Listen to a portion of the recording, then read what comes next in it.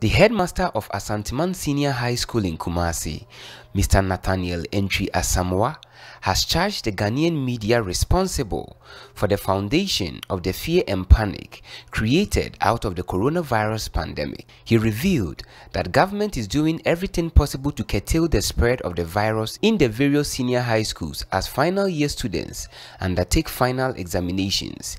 Yet reportages made by broadcasting firms discredit the work of leaders, which paints a picture of threat to parents on the part of the awards. COVID-19, I'm saying, more media for you na more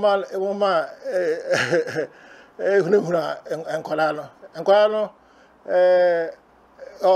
hesa ombedi nhihye no so na omo ba mu every school sa omo ko mu a omo di frifie ne koye enti no enya alarming situation with school no kra sabe ya manage enti enkwalano omo trophy panel with confidence. According to the headmaster, a total of 928 students are writing the WASI, and out of it 587 are boys. 4 students were reported to be absent, but the cause was not made known by the head, assuring that the school is yet to discover the reason for their non-participation.